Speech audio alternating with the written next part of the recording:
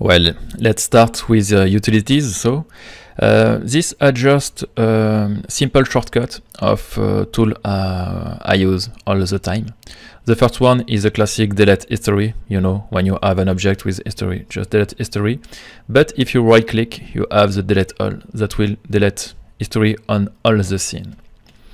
It's some tool I use all the time on my workflow to be quick. Second one is just the shortcut for the freeze tool.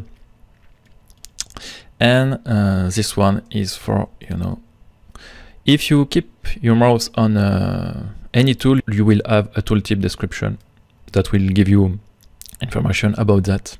This one is for center pivot, and this one is for optimized scene. What is optimized scene? It will clean any unuseful things on your scene. If you have empty shader, empty group, you optimized, and it will remove empty groups and things like that.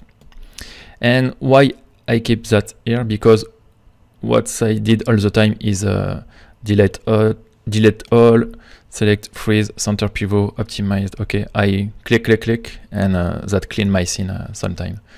Okay, here you have a pretty useful one.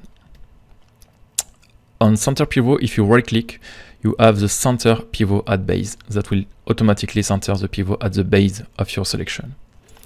And this one will center at base and place on the grid. Pretty simple, but something we like to use pretty often.